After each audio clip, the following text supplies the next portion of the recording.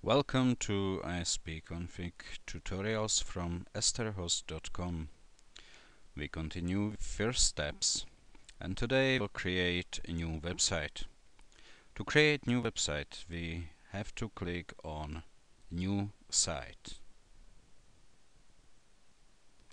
We will be redirected to the form where we have to choose our customer or client and our hosting plan. If you have more clients than yourself, you have to choose which one. These are first steps, so there is no more clients, just myself. And hosting plans, you can use individual settings, or you can use prepared hosting plan. This will save you a time, as you will see when I will click on Next. On the new form, we have to choose title for our website. So this will be estherhost.com. Of course, you will choose your own title. And next, we have to choose which folder we will use to store our website. I like to have them all in sites, so I will choose sites. Over here on the left column you can see all the folders which are available. Okay. Next step is to go over settings. Server, it's server where is your hosting located. Hostname, please leave over there www unless you're creating subdomain, but this is not first step tutorial creating subdomains. This will be in later tutorials. Right. Next, we have to put domain name.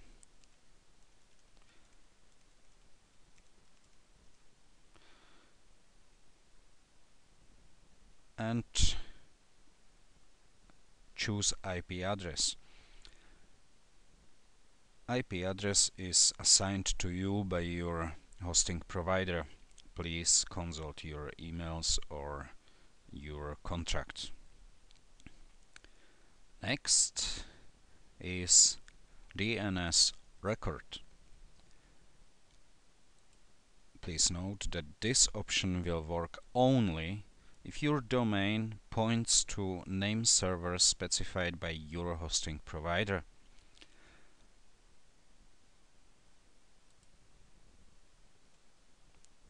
And now I will show you that all these options below are selected: space, traffic, maximum users, according to our hosting plan, which was set in other tutorial. So next step is to click user and email. Once we are on new user creating page, we have to click on new to create new user. Another form opened, and we have to enter name of new user. If this is your own email, you don't have to put there your name, but you can. Of course, if this is email for somebody else, it's better to use real name of that person. So it's up to you if you will enter or not name of new user. Email address. I will create email address ISPC tutorials. ISPC stand of course for ISPConfig. ISPC tutorials at estherhost.com. The next step would be to create username. Please note that usernames are only once allowed to be on the server. So I will use username tutorial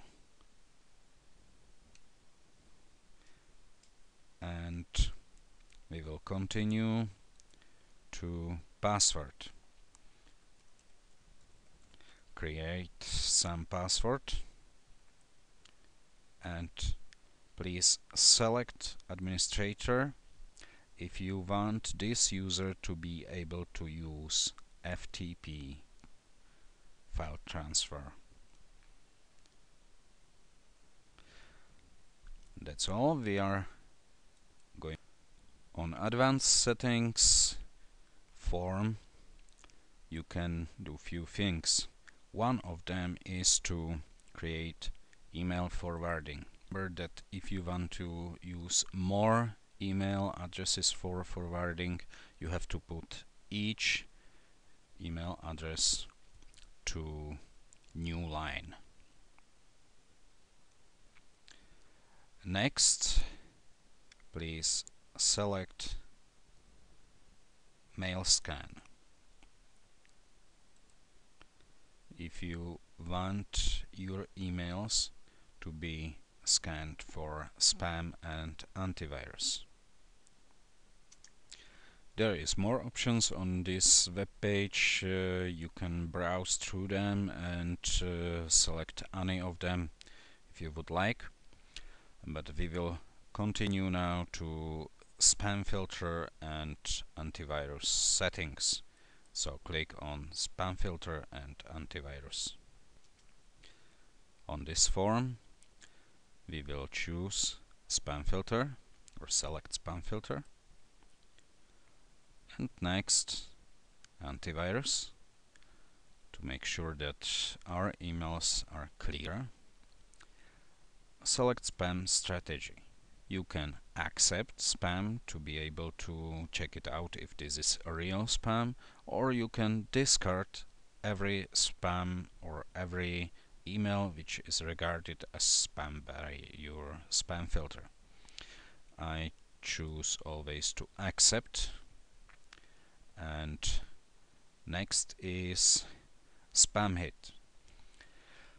If you are on any mailing list, make sure that you will use settings for 8.0, because otherwise most of your mailing list's messages would be filtered as a spam.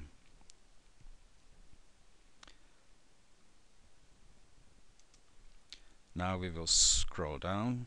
You can use spam whitelist, spam blacklist, and next step is to click on save.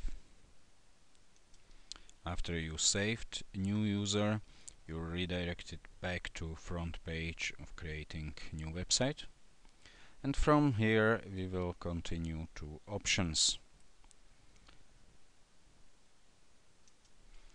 On the options page, we can create database.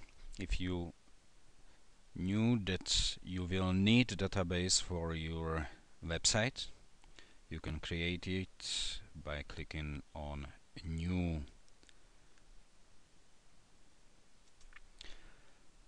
Database was created. Please write down database name and database user, because you will need it when you will need to connect to this database with your programs or software on your website. And of course, what we need is to create a new password.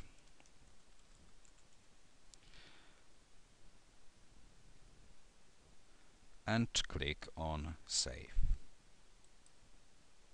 On main page, and we have to go once more into options. Please change log size, because 30% from say 50 megabytes is something like 15 megabytes, and this is obviously too much. So you can use 1 megabyte for your file log size. And after, we will scroll down. As you can see over here, you can create your own error pages.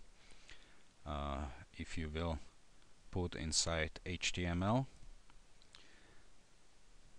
but we will not do that now because this is not in first steps. Now we will click on Save.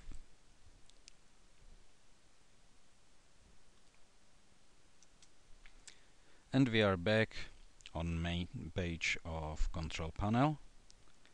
I will click on Expand, and now you can see that under Sites is new website estherhost.com. And this was ISPConfig tutorial from estherhost.com.